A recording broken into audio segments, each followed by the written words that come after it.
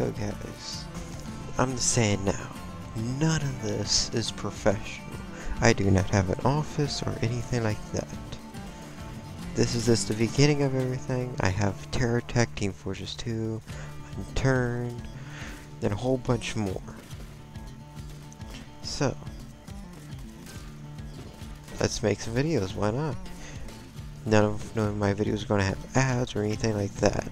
Mostly because who likes ads? Let's be real here. Sure, they may have the sick ad revenue, but this basically lowers the quality of the video. And I really want quality over quantity at this point. So yeah, this is just the beginning of a long, long series. Probably that's gonna last for a really long time. But we'll find out. Only time can tell.